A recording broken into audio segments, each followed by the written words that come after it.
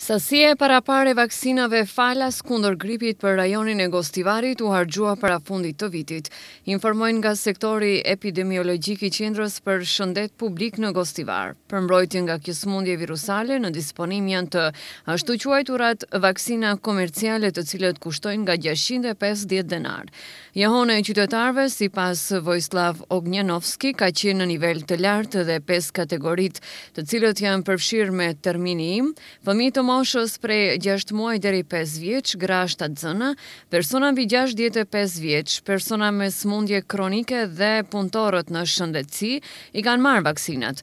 Dëshiroj të theksoj se vaksina ka edhe qytetarët ku mund të vaksinohen. Nuk është vonë dhe ky paragjykim duhet të tejkalohet, pasi mbrojtja më e mirë kundër gripit është vaksinimi. Për këtë shkak apeloj deri te të gjithë që kanë nevojë ose dëshirojnë të mbrohen, këtë ta bëjnë dhe të vaksinohen.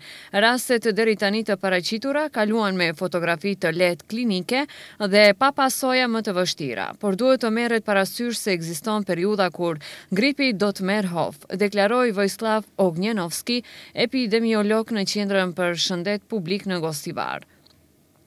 Nga fillimi i regjistrimit të rasteve të gripit në rrethinën e Gostivarit, numri të sëmurëve arriti 163.